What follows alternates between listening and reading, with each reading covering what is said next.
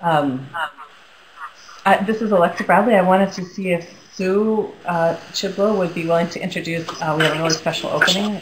Sue would be willing to introduce our singer. Hello, everybody. Nice to be part of this today.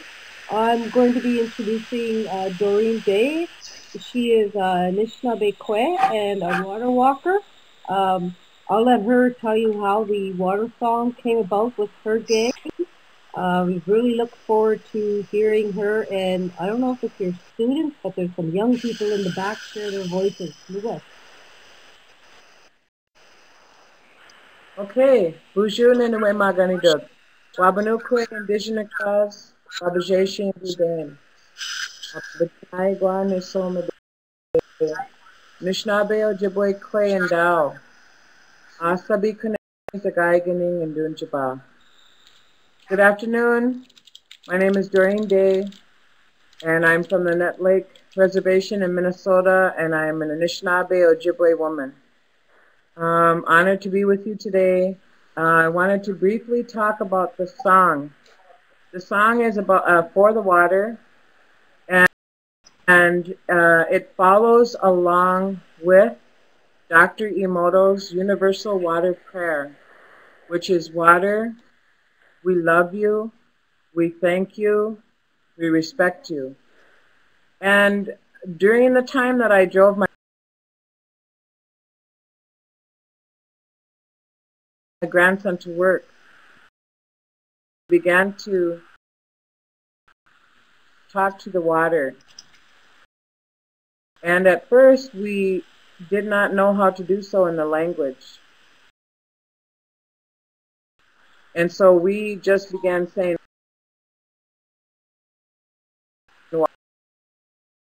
we love you, we thank you, we respect you.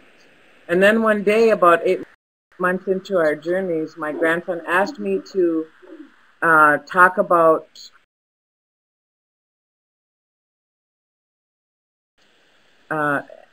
trying to find out how to say it in our language. And so I did.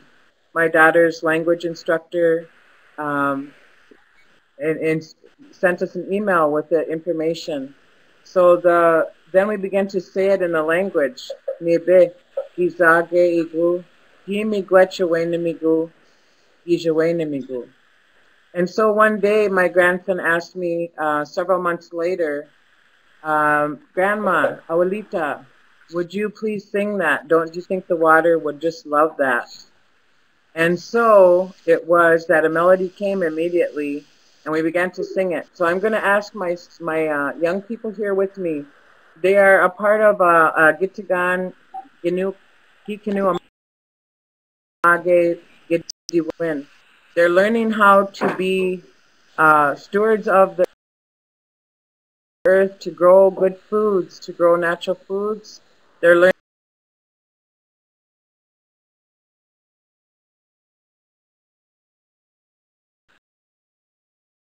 learning to reclaim that relationship that we have with Mother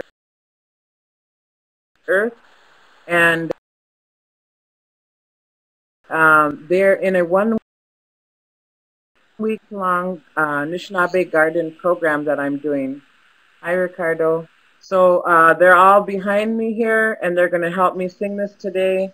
We're going to adjust the cam so that you can see them as well. I'm going to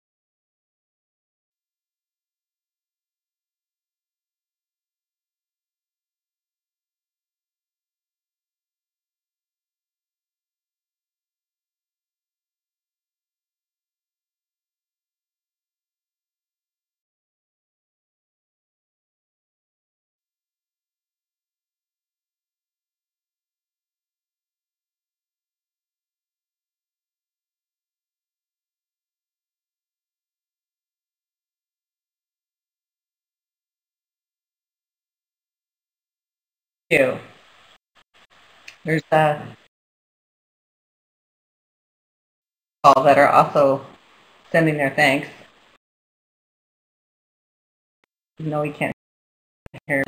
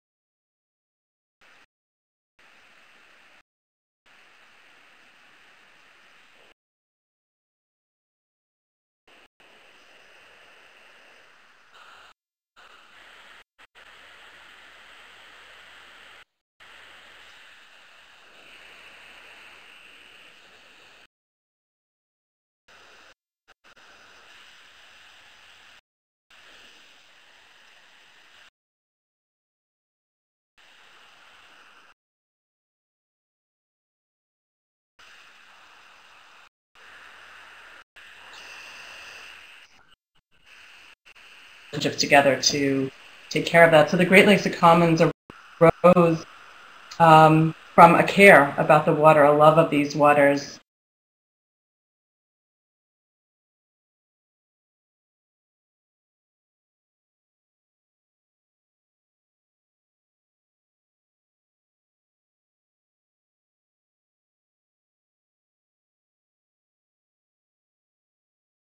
These Great Lakes. And also a real concern about them that although many of us are involved in all sorts of issues and efforts to protect the water, that we can see that the threats continue to grow. And even as we gain ground in one area, there are more threats here. And so the conversation among us, as we started to think about the Great Lakes Commons work, was how do we spark something new and different? We can see that something's really missing in the landscape. And so our work has been to foster a political and social and community-led initiative that could create a new public conversation, a new public initiative. And we wanted a conversation where the starting point was a care about the water, that our starting point was a view of the water as the source of life, not a commodity or a resource, but water as place, as history, as meaning, as reverence, as joy, as life. and that was the conversation we knew needed to happen. We also wanted to create an initiative and a conversation where all of us mattered, that it wasn't just those somewhere up in some high government agency or a professional activist that was called upon to take care of the lakes, but that all of us were, that each of us in many different ways, as an artist, as an engineer, as a scientist, as an activist, as a food grower, as a teacher, everyone, no matter what you did in the bioregion, had a role to play in the care of the lakes. And so we turned to the teachings of the commons and also of indigenous communities to begin to explore how can we create the kind of community, the kind of understanding that would really enable us to protect these waters. And that's what the Great Lakes Commons work has been deeply about. And you're going to hear today about the charter, which is one of the tools and strategies we're using to build that commons community and to start a public conversation that is a much higher bar and a much deeper bar, about a deeper level on which to focus our attention in terms of the care of the lake.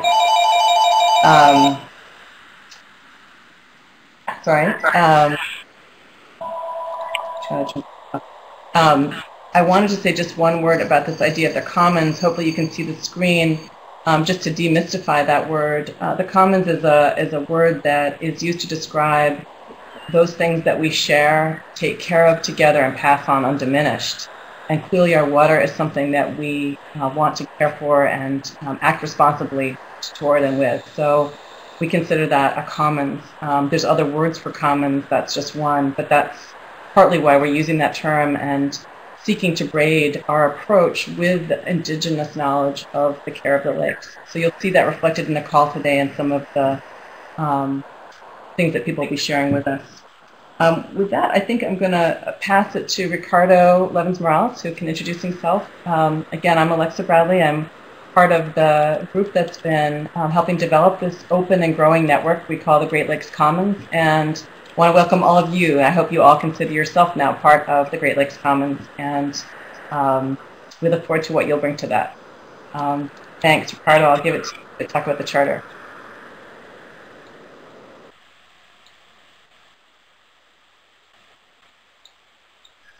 Ricardo, are you there?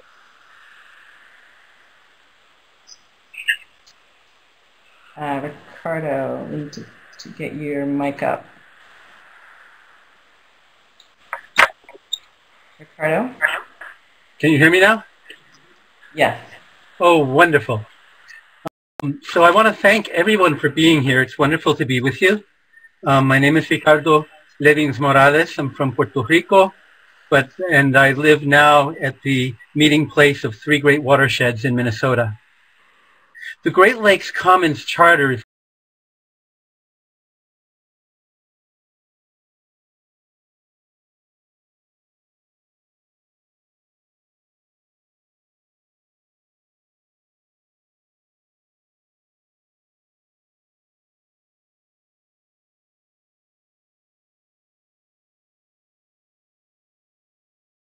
the piece that I've been working on for the last couple of years, and it's being brought to life as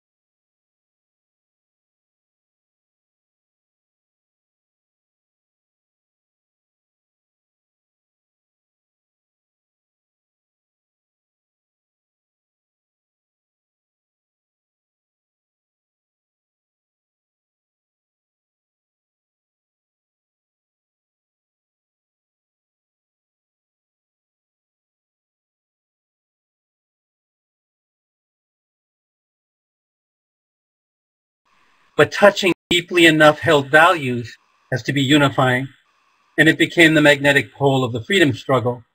Even now, when the African National Congress has drunk the neoliberal Kool-Aid, the poor people's movements that have arisen to challenge it turn to the Charter as the touchstone for their struggle. Move forward several decades to the early 1980s, when US activist professor Robert Bullard coined the phrase environmental justice. And immediately it was as though lights went on all over the continent. Suddenly, poor and dark communities facing municipal landfills in North Carolina, uranium tailings in Navajo, lead paint poisoning in Oakland, and asthma from coal dust in Chicago became visible to each other, became wings of one movement, had each other's back, and had a story that could galvanize and encourage other communities facing racial and chemical toxins.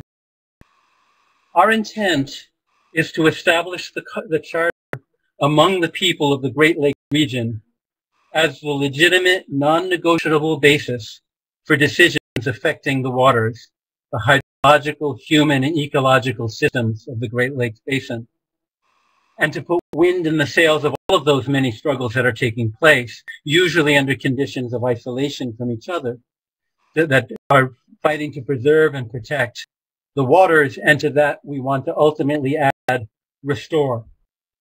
If you're negotiating provincial land use policies in Quebec, protesting municipal water utility shutoffs in Detroit, designing public school curricula on the environment in upstate New York, or blocking mining complex train shipments moving across land in Wisconsin, we want to be able to have a wind that fills all of our sails and that aligns us so that our efforts are turn a turbine and not simply hamster wheels.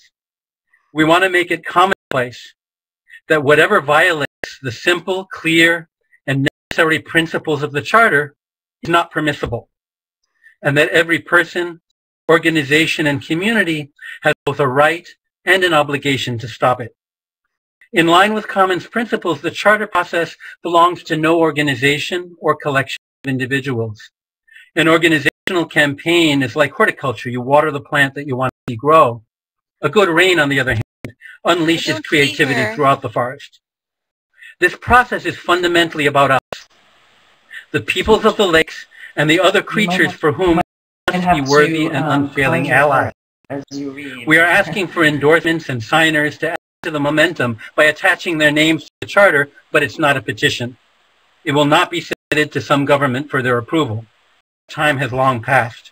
It will instead be planted in the communities of the Great Lakes.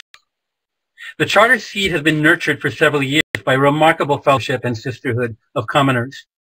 We're now taking steps to place it in your hands, not to lure you away from your vital and urgent tasks, but to propose a unifying principle that can align all our struggles and address the threat facing the Great Lakes at its source. We envision enlisting charter bearers to introduce and use it and educate in communities of all kinds throughout the region, in respectful relationship with the organic traditions, leaders, activists, youth of each place. To me, what makes this process exciting and unique, and what we're really offering to you, the frontline organizers, is that at its heart, it relies on what should be by rights our most powerful source of renewable energy, and what is undoubtedly our deepest and greatest untapped natural resource, hope. Now, I'd like to invite longtime water protector and daughter of Chalchihuitlicue, Tara Chadwick, to join me in reading some of the clauses, the affirmations from the Charter Declaration. Tara, are you with us? You're here and unmuted. Alexa, can you make Tara's voice live?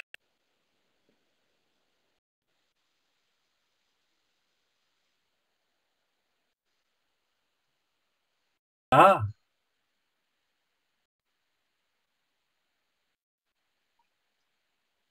Ah.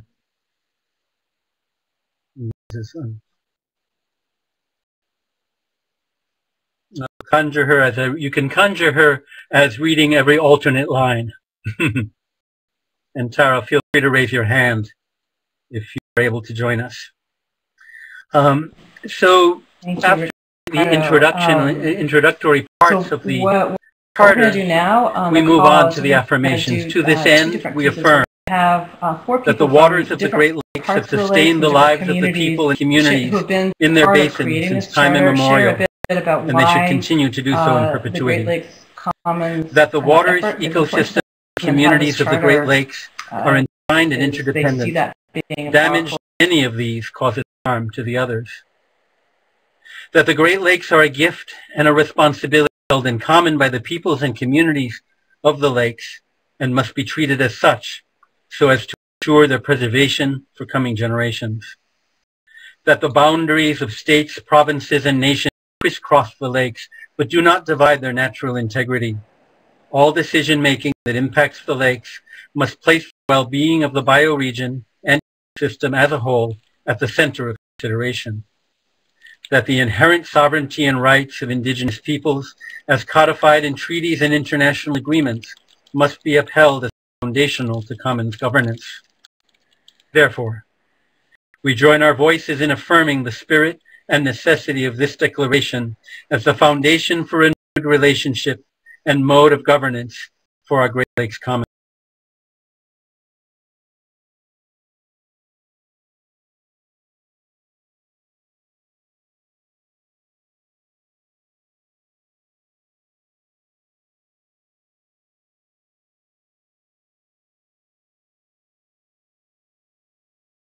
The invitation laying out today.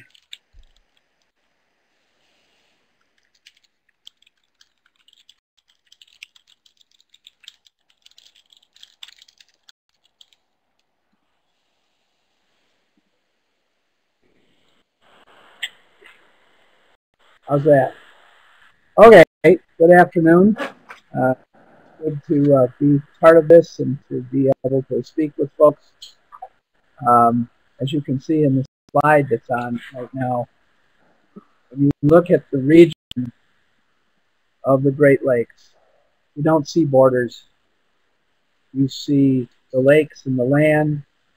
And for those of us from indigenous communities here, you know, we've done our best to live in balance and follow our traditional teachings in this region.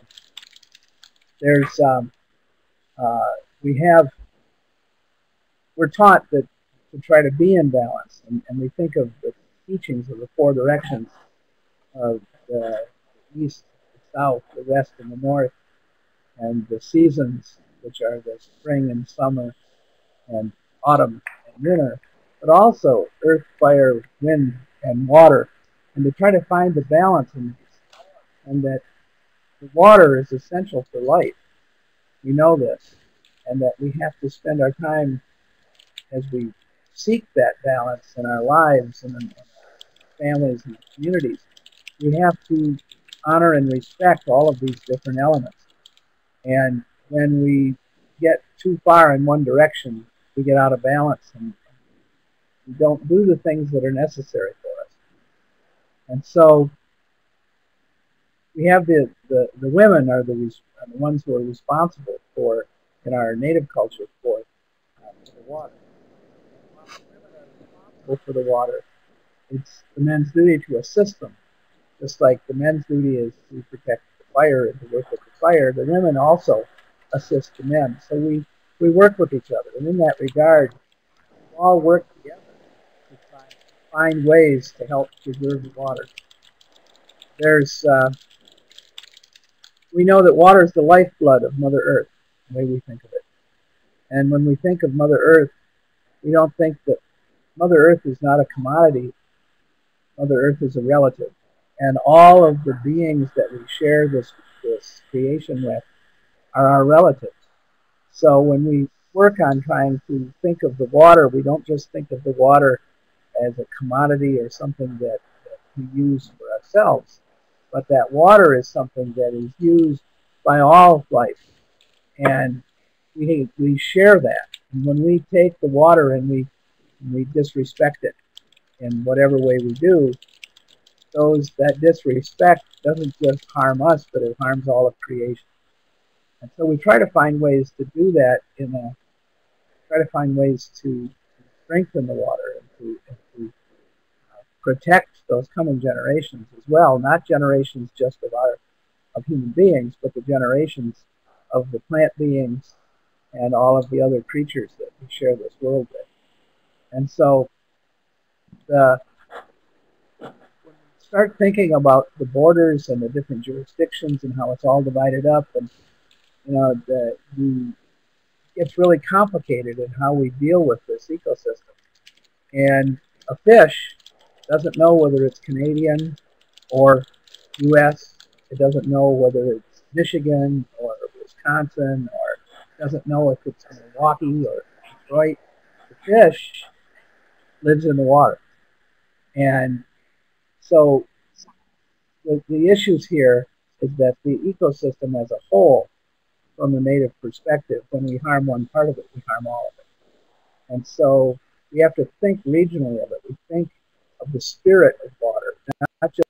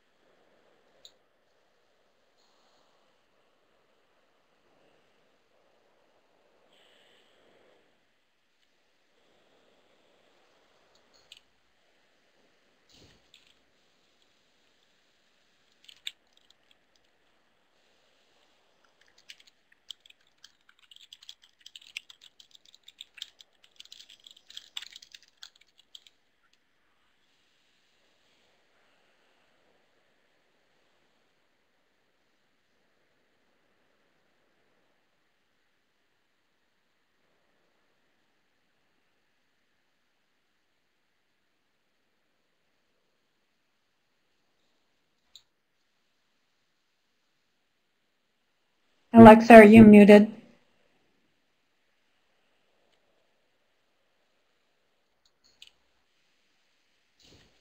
There.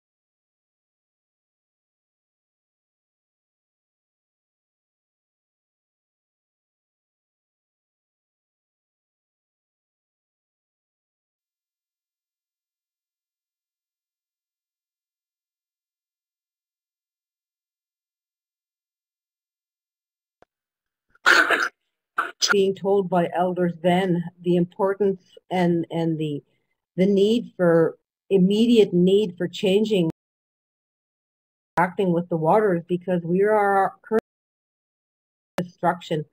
And if we do not become more aware and start to increase the awareness that we just cannot continue to pollute the waters the way we are, that life as we know it will no longer be on this earth. So the urgency of that message and getting that out to all peoples, no matter what your religious background is, no matter where you live or what you do, it's just important that we somehow put ourselves together. I was at a conference just this past few days, and there was a gentleman speaking, and he is Mohawk, and he was talking about how the earth has changed us and evolved us into what we have become. And if we think about the climate change and how climate change has pulled different scientists from different fields together to try and start to discuss and address the issues that humans are creating, and how powerful that is, and how we allow the waters to pull us all together, that how powerful we can become with all of our minds coming together to come up with solutions on how to interact with the water and learn to respect the water again. So I guess I will leave it with that, and Thank you for your time. I just wanted to follow up on something that both Frank and Sue mentioned.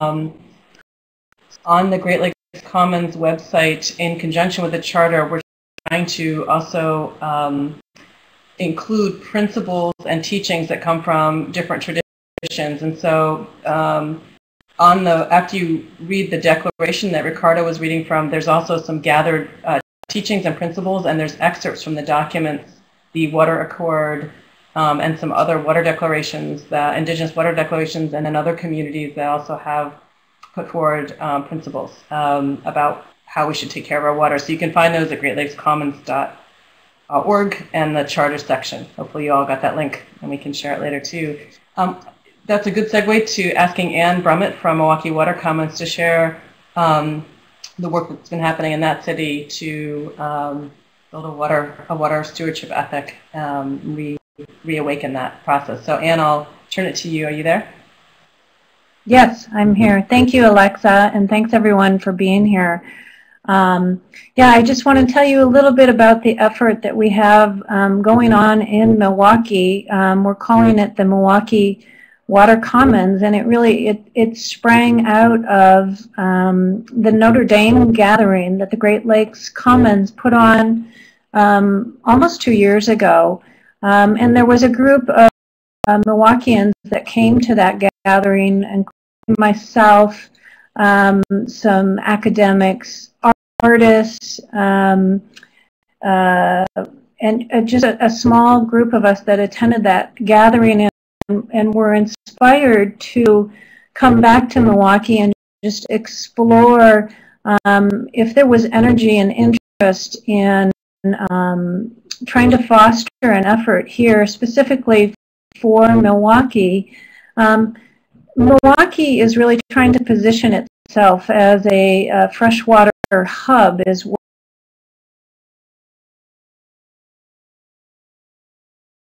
what it's been called by largely sort of business and downtown interests, and position itself in increasing scarcity with all the issues that are arising, that it might help move forward our economy and be a driver for the economy here. And so there are concerns that if that's the territory that we're going to stake out, what is that going to look like for the city, and what does that mean for leadership and for stewardship? And so with all of that going on, we came back to Milwaukee. We began a pilot program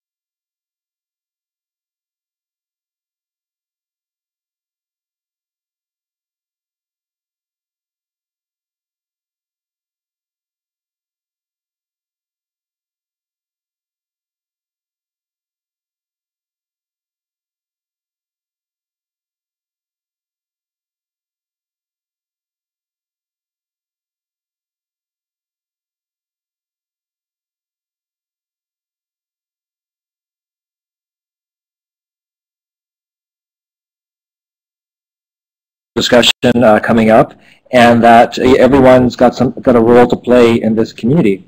Thank you.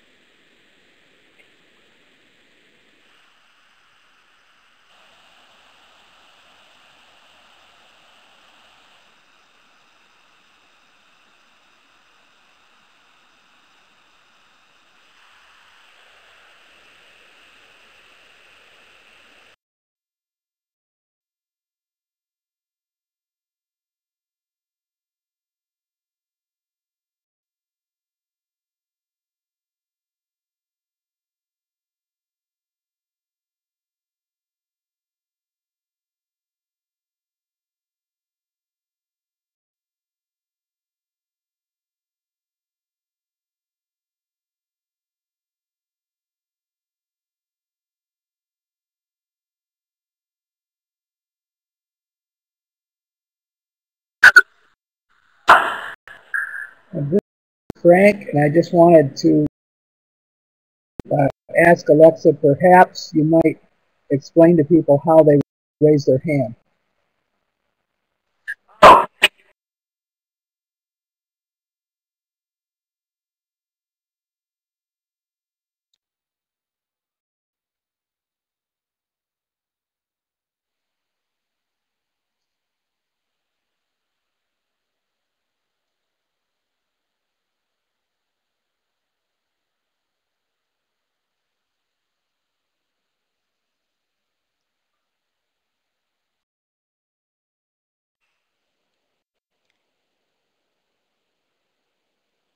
So I just saw, I'll just take people one at a time. So Bree had her hand raised. So Bree, you're just going to have to enable your microphone. So it's the second icon in, and then you'll just have to start your microphone. And for folks who are being queued up, if you could just get ready to start your microphone as well.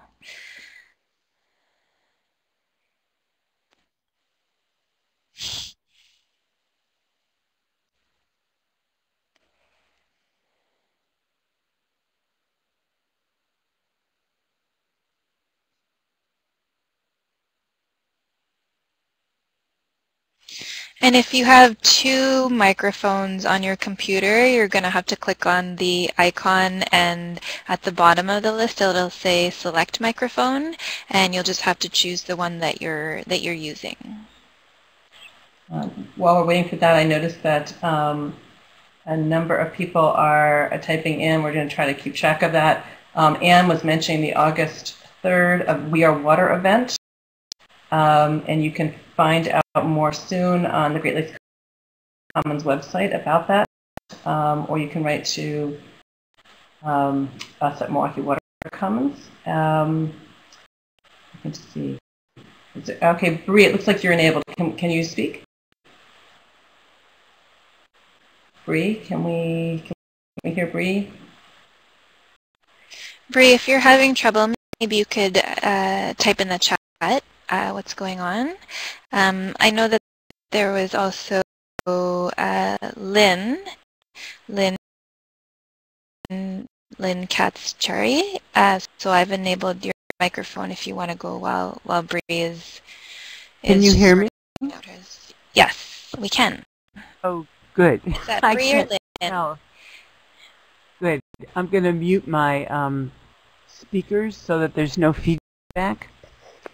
Yes, okay. Thank you. I'm Lynn Katz-Cherry from Gary, Indiana, which is the very southern tip of Lake Michigan. I'm really impressed by the Commons Declaration. I think this is just extremely exciting. I'm really excited and anxious to become part of it. I've been working on Great Lakes issues for, wow, almost 30 years now as a Great Lakes toxics activist and advocate on human health and exposure to toxic chemicals.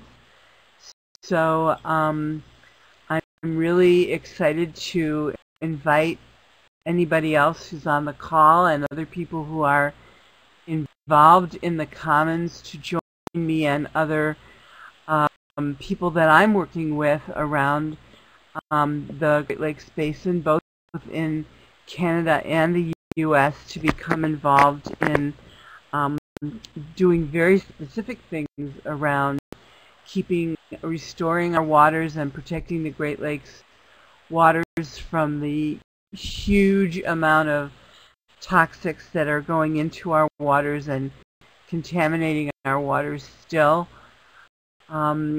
So I don't know if there are ways that we can communicate with each other through the comments. I did join, and you can find me on I think on the Commons webpage. I did join the meetup, I think, and there's going to be a lot of exciting things coming in the future. Some market campaigns throughout the basin, and there are a lot of toxics policy things going on both in the U.S. and Canada. And right now I'm extremely involved in the Great Lakes Water Quality Protocol, the 2012 Great Lakes Water Quality Protocol, which is the latest iteration of the Great Lakes Water Quality Agreement. And I'm on the Annex 3 Extended Subcommittee, and we're still trying to figure out what that means as an NGO. Lynn, is there a way for people to learn more? The other NGOs and I really are looking for lots of support from the NGO community to let the parties know how much the public is really, really anxious to get action on protecting the Great Lakes from the chemicals in not just industrial emissions, of which there are still many, but also in personal care products. So, like I said, thank you so much for all the work that's been done on this to get this going, and I'm very excited about it, and I'm looking really forward to working with as many different people around the basin as possible. And that's our particular niche, is on toxic chemicals and protecting the lakes from the continuing influx of toxics into the lakes. Thanks. Thank you, Lynn. This is Alexa. Can people hear me? Can you hear me? Yeah, we can hear you. I couldn't. Now can you hear me? Okay. Thank you, Lynn. And if there is a website that you want to share, you can type that into the chat box. We also, as Lynn mentioned, there's a meetup on our website, so you can type in and join that, and that's a way of finding other people in your community and finding out about events. You can go onto our Facebook page and like that, and that's a way of also sharing and seeing what's happening in the region. So those are just several ways. You can also email us and get in touch that way. And again, this is really an open and growing network, so it's not like a normal NGO with a big staff or anything like that. It really is lightly staffed, and it really is all of us collaborating that makes it go. Is there anyone else queued up, Emma, that wants to share some reflections about the charter? Yeah, so I think maybe we'll try Bree again. Bree, can you speak into your microphone?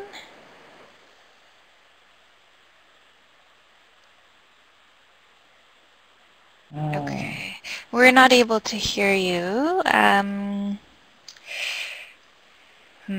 Okay, well, maybe Bree, if you can just type in the chat what's going on, and in the meantime, we'll go to Gail.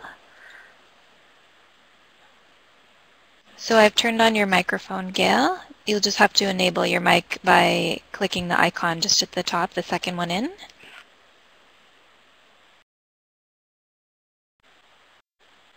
Yeah, can we hear you? Go up to that microphone icon and click it there that says enable my microphone. I think I can hear you. Can you raise the volume? Hear you. You might need to select a different microphone if you've got two there. That's also in that little menu there.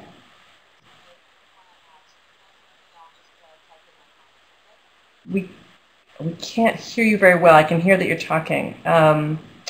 If you go to the arrow next to the microphone, there may be a way to turn up your volume or to select a different microphone if you have two.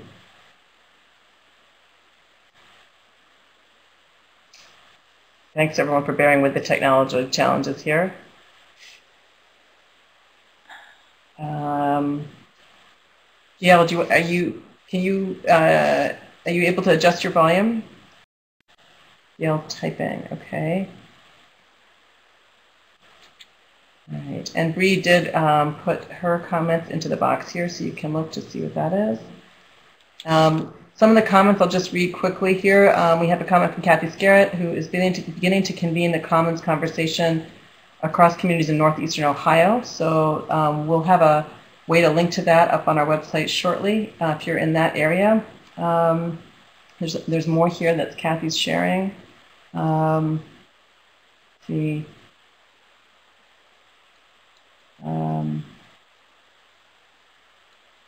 Gail, are you able to join us? Looks like Melissa Johnston, who is calling in writing in from, is it the Toronto area, Melissa, I think? So there are a number of people involved in Toronto, so any of you who are in that area, there's a meetup there and a good group going. You guys should do something on August 3rd, for sure. Okay, we do have a couple other people who have raised their hands. So, Gail, I'm not sure what's happening with your microphone, but maybe you can type in chat and we can try and help you out. But in the meantime, maybe we can go to Chris. So, Chris, I'm just going to enable your microphone now. So you'll just have to go up top to the icon and turn on your microphone. If you have more than one, you'll have to select which microphone you're using. Wow. Okay, yeah, that seems to be working now. Okay, hey everyone. Yeah, so I'm a writer. I've been working on a story about the Great Lakes Commons for a while. I spoke with Paul Baines a while back about the map. And so yeah, it's just really encouraging to see how this is developing along. Now, there's been a lot of progress here because, you know, it kind of is a small movement, and there's definitely a lot of work to be done. Because, you know, making anything as a commons is just a monumental task. You know, it would take a really long time to really put the correct kind of systems in place that would actually protect it as such. You know, it's a really huge task. So, you know, there's a lot of work to be done in that area. For sure, but I'm just really interested right now in finding out if there's any actual events going on or any more gatherings in any areas around. Well, I'm in Montreal right now. I don't know if there's anything commons related going on here, but yeah, I just wanted to say that it is encouraging to see there's been a lot of progress here, although it is going to be a very difficult and long process. So. You know, if there are any like events or gatherings going on, I'd like to find out more about them so I could just find out more about this and get deeper into the story.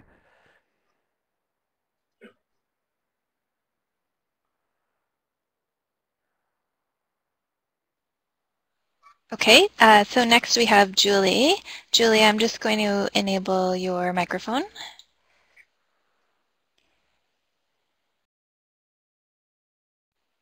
So you'll just need to go up at the top, start your microphone. It's the second icon in.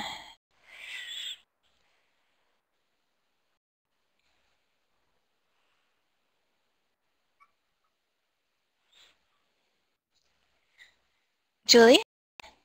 Oh.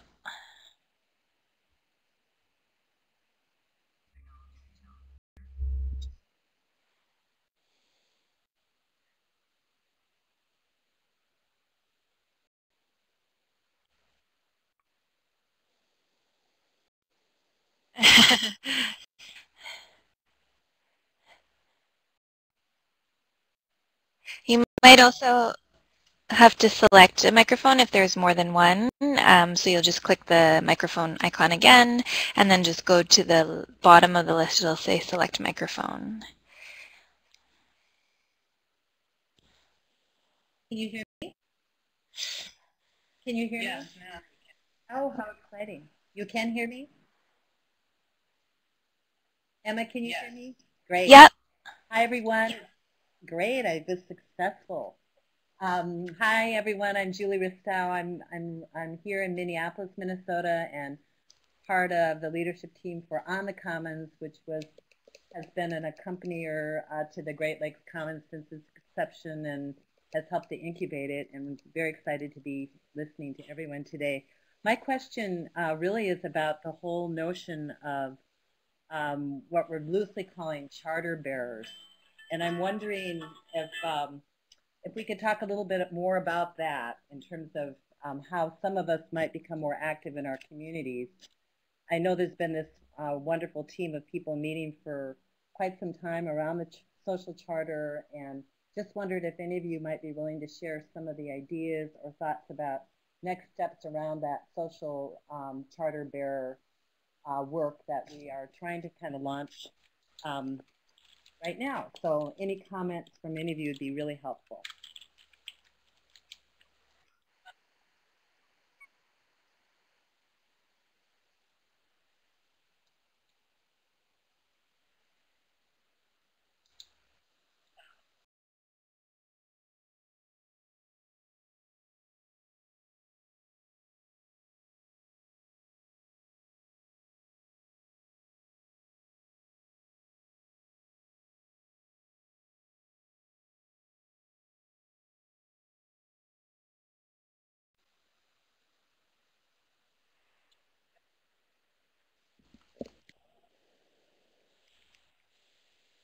Yes.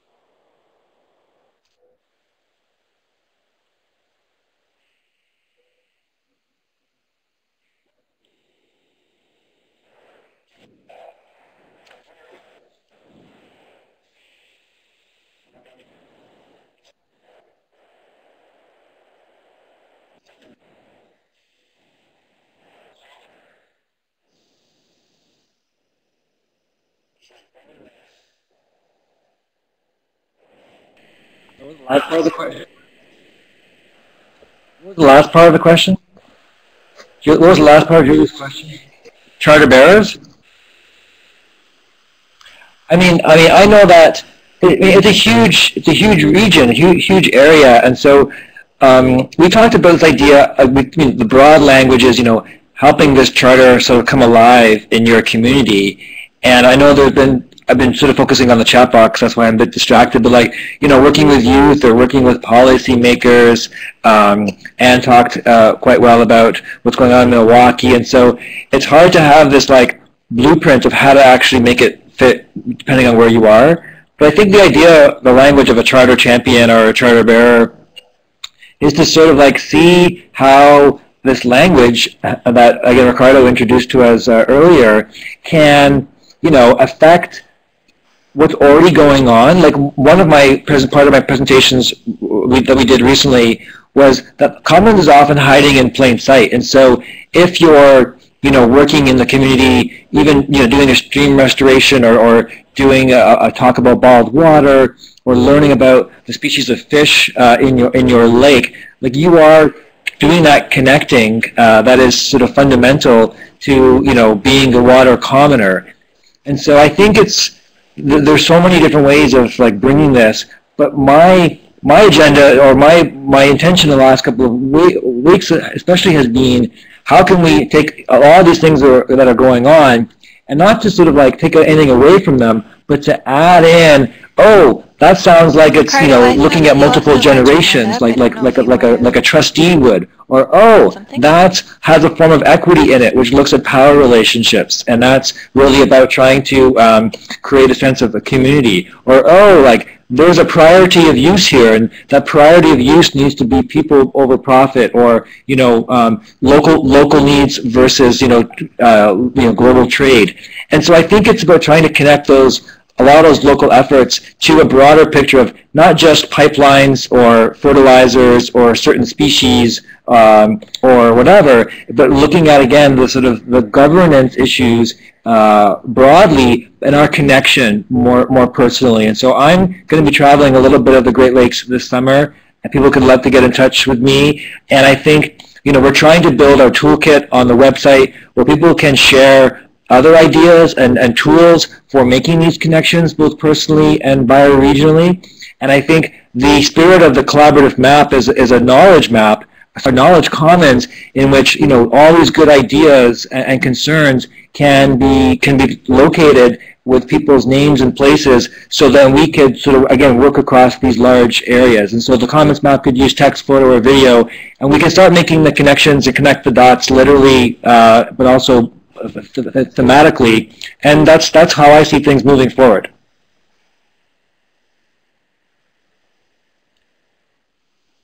That's it.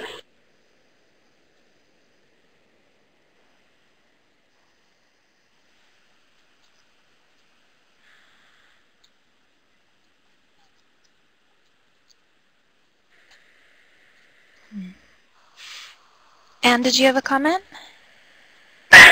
Yeah, I just wanted to add to that, you know, just a very practical thing that you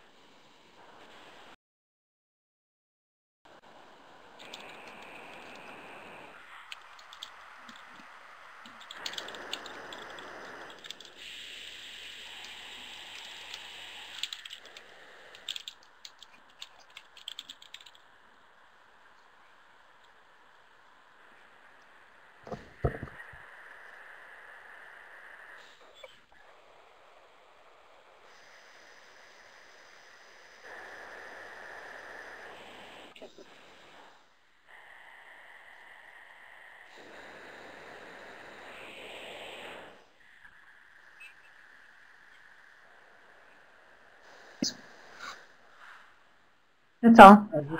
This is Frank, and I just wanted to add to that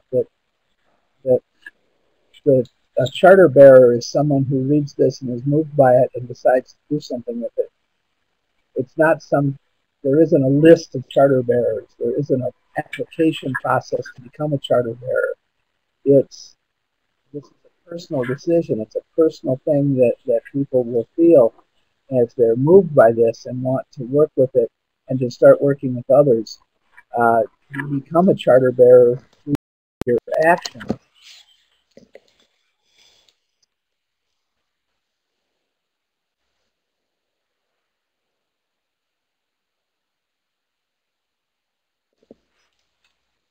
Okay, that's great. Are there any other comments, or anybody else want to raise their hand?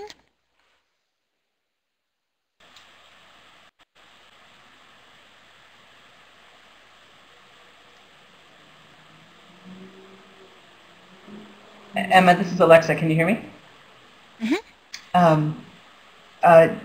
Someone put up the toolkit. There'll be other ideas that are going to be added to the toolkit in terms of ways you can bring it to your community. And that can range in any kind of different response. As Frank said, we really hope that people will take this and bring it to life in their community. We also, the principles that people have been, and teachings that people have been mentioning on our website, we're trying to gather those, just as Anne talked about the Milwaukee ones, and Frank and Sue talked about the different water accords and declarations.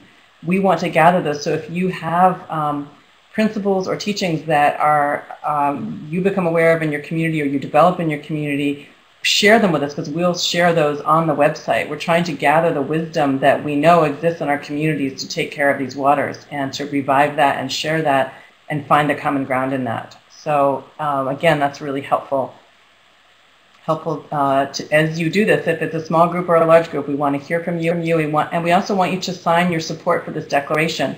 So that's another thing, you can share and support it. So you can sign it, you can ask others to sign it, you can have a discussion about it. You can kind of offering it all. Are there other people that want to speak? I notice people are typing in. Are there other people with their hands up?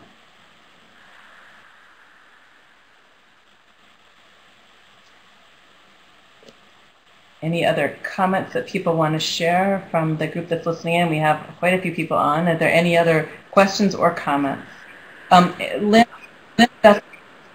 is asking, where can you sign your support? If you go onto the Great Lakes Commons website and you click Charter, there is a link where it says, I think it says sign your name here or add your name here, and it will take you to the actual text of the charter, and there's a form you can fill out to sign your support. And in signing it, you're signing the spirit of this, signing on to the spirit of this, what we hope will be a transformational effort in our Great Lakes. Was there someone else who got on there? I heard a voice.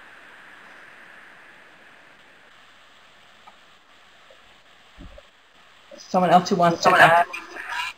This is Frank again, and you know, I'm thinking that of all the different things that people can be done, that people can do things. There are community-wide things that can be done. There's things that you can work on. And when you work on these issues, there may be issues before the U.S. Congress where you need to put efforts into lobbying on protecting the lakes and helping to protect these concepts. You may find local ordinances where governments are doing things, or zoning issues. You can also find things that your family does. What things does your family wish to do?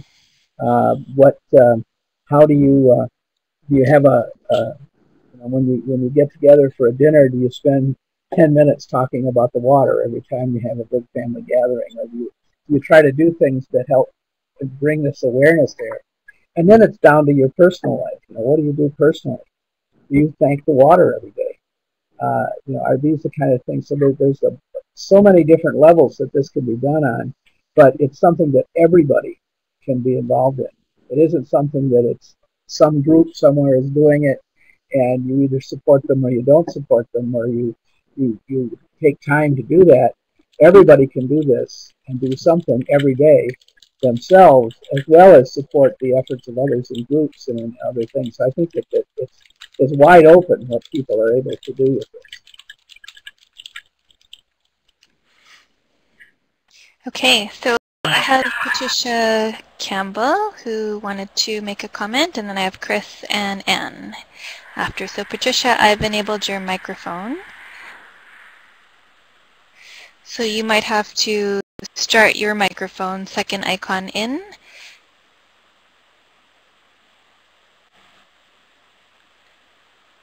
Patricia, can you enable your mic?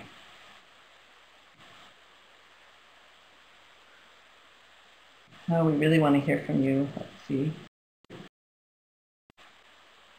You might have to select your microphone too. So if you have more than one, you just go to the second icon again and scroll to the bottom of the list. It should say select microphone.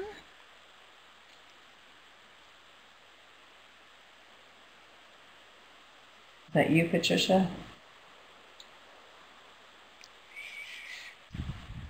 So some people are asking where the icons are. If you look at the top of the screen, it should say meeting, and then there's several icons to the right of it. There's one that's for volume, one for mic, one for video, and one to raise your hand. Hopefully you can see those. Yes.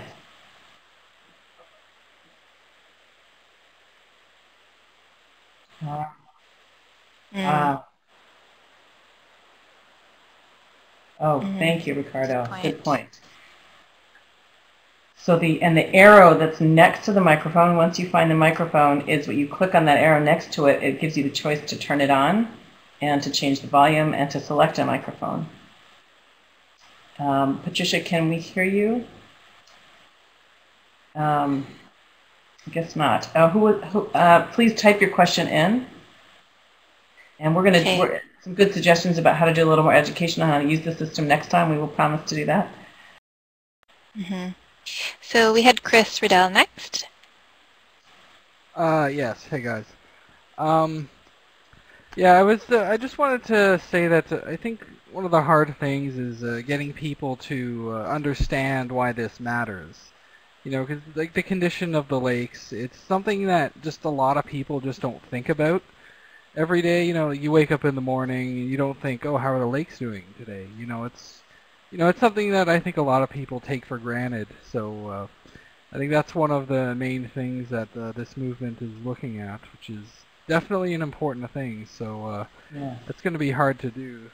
So like, how do we reach out to people then and get them to understand that this is an important issue and make them understand it and support it too? Because this is something I support very strongly as well. That's why I'm looking into it so much. But yeah, I just think that's going to be one of the big fights. You know, getting people to recognize this as a real concern. Chris, I think that's a key thing that you're raising, and that's in some ways that's what this is all about, and what each of us will, in a way, be a charter bearer by helping reawaken that connection to our water. Just as Frank and others have said, that's really at the deepest level what this work is. We have to reawaken our connection to the water and how we are of it, and how to do that. So let's open it up if people have ideas of how to reawaken that connection that Chris is talking about. Yeah, it's interesting too that like the First Nations people, they had it right all along. You know, the whole commons perspective, that's how they've looked at it for thousands of years. You know, this is really an ancient idea that I guess we Westerners have kind of lost, and we need to bring it back. So let's do it. Yeah, absolutely. Are there other people with hands up that want to weigh in or add their thoughts? I think Anne and Ricardo had raised their hands. Great. Yeah, I just wanted to comment to the last question, because that really has been one of the challenges that we wanted to address in Milwaukee, and that there really are great disconnects, particularly in this hyper-segregated city. There's differences in access to the water. As you kind of move west of our Milwaukee River, more into the central city, there's whole swaths of the city that there isn't a great connection with the lakefront or with the rivers. And so as we have begun working, we're working with communities that their connection may be through different forms. It's issues around food growing. Milwaukee is a really important city now in urban food growing, and that's where water is at the forefront of people's attention. So in that sense, there is a connection there, but it may not be the same connection in every community. Likewise, in some of these neighborhoods, there's an excessive use of bottled water. So that's a connect or disconnect that became the source of the work there. So I just wanted to mention that's really an important part of our work, is how to improve those connections and give people opportunities. Mm.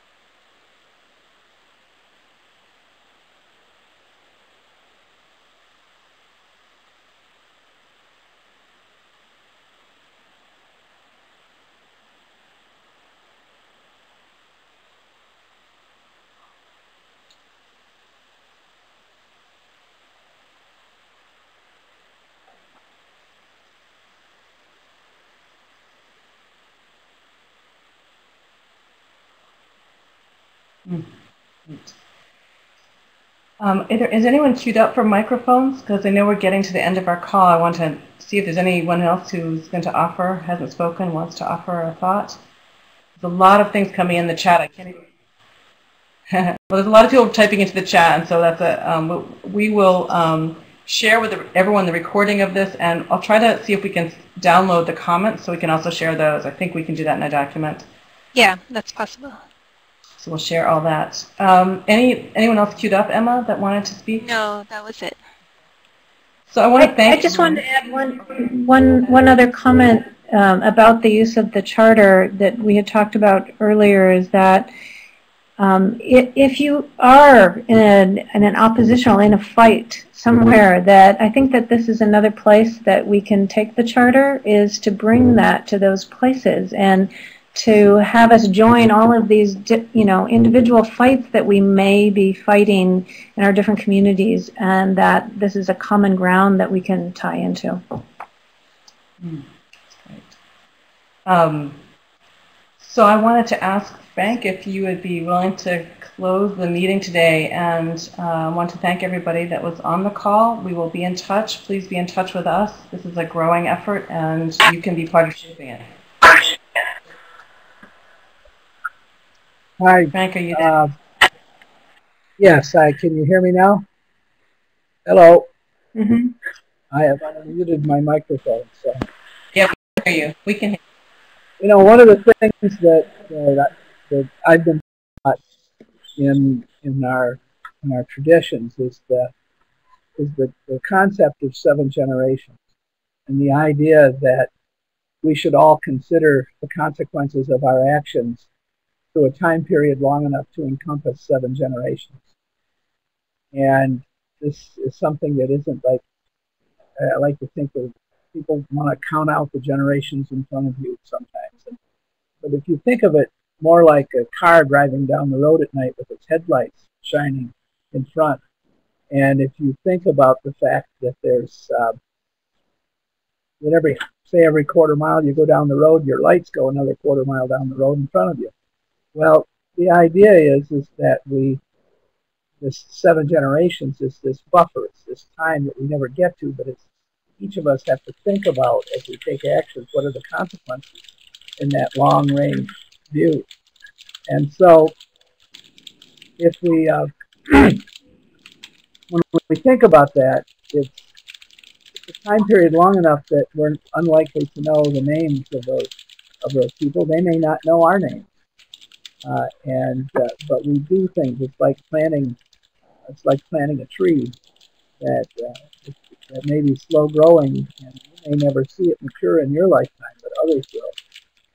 But we also think about that although we think of 7 generations in the coming generation, we also think about 7 generations before us. What was it that our ancestors were doing that helped bring us to this point? This community of people that are gathered today on this webinar has never been together exactly this way before, and will never be together again exactly this way. This community came about through the actions of not just our own personal choices and actions, but how those actions were guided by all those generations before us. And what things did they do that they left for us? What teachings did they leave for us? What attitudes, what family values, what different things were there that were put into place and were carried through by all those previous generations to bring us to this point. And as we think about that at this point, we also are thinking about what are we leaving for those coming generations? What are we leaving for those people later? Because we look back at our ancestors and say, well, the elders, they thought about this, and they taught this, and they taught these different things that would help us be who we are today. But we have those same things that are being done for those coming generations. So when they look back at us, are they going to find us worthy of the things? Are they going to say, boy, those people in those days, they did these things, and look at all the good things that are around us. So when we think about what are we thinking about those coming generations, those coming generations are not just the human generation. Those coming generations are the fish, the birds and the animals, all of the other beings that we share this this world with. And so there's this interconnectedness that we find ourselves in that many people have talked about, and that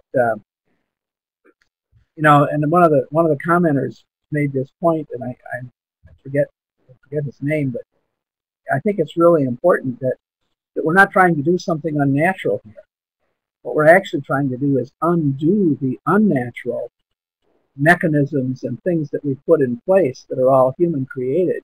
And we're doing our very best to bring our awareness and our governance and our management more in line with the natural world. So when we think of this, we think of the commons, all the, as I mentioned, the fish don't know what nation they're from.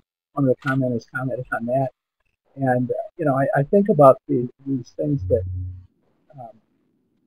we're really trying to restore balance and to bring back those elements of the natural world and of the natural way of living. And so that's the goal that we're doing, while we're at the same time trying to live in a modern technological world where we're using Adobe Connect to speak with each other from all over the region simultaneously, and instead of having to all travel to one spot to do that. These are things that we have, is that we have to move forward and use the best of what we can as we move forward, and bring the best of the past with us and try to restore those things that are important to us. And so I think about that as looking at this, and once again I'll talk about how the commitments and things that can be done are personal. On any given time, at any given moment, you can stop and tank the water. You can do this in a variety of ways.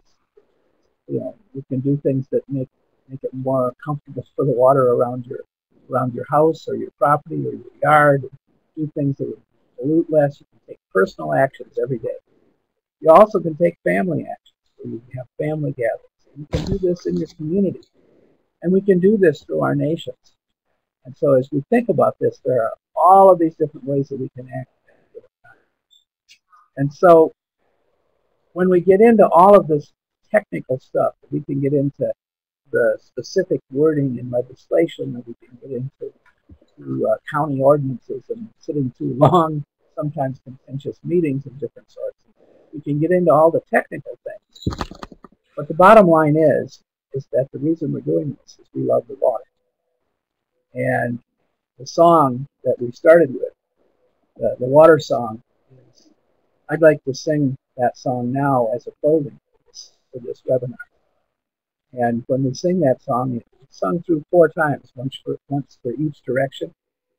And it's a very powerful song, because you're talking about loving the water, and you realize that as we do this, that the whole idea is that the water responds to those vibrations of the song, to the things that we do.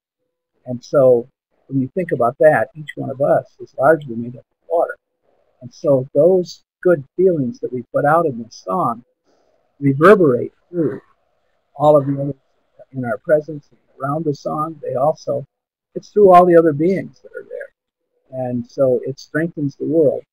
So our goals in life are to make the world a little bit better than we found it, instead of making it a little worse than we do that every day. Things go in a very positive way. And so I'd like to sing that song now, and for the closing. Nibe Gijake go, Nimi Guachawen, Nimi go, Ijawen, Nimi go, Nibe Gijake go, Imigwachowen, Nimigo, Ijawen, Nimigo, Nibe, Ijage go, Imigwachowen, Nimigo, Ijawen, Nimigo. Nibe kijagego imigwechowen nimigo ijawen nimigo. Oh, miigwech, thank you.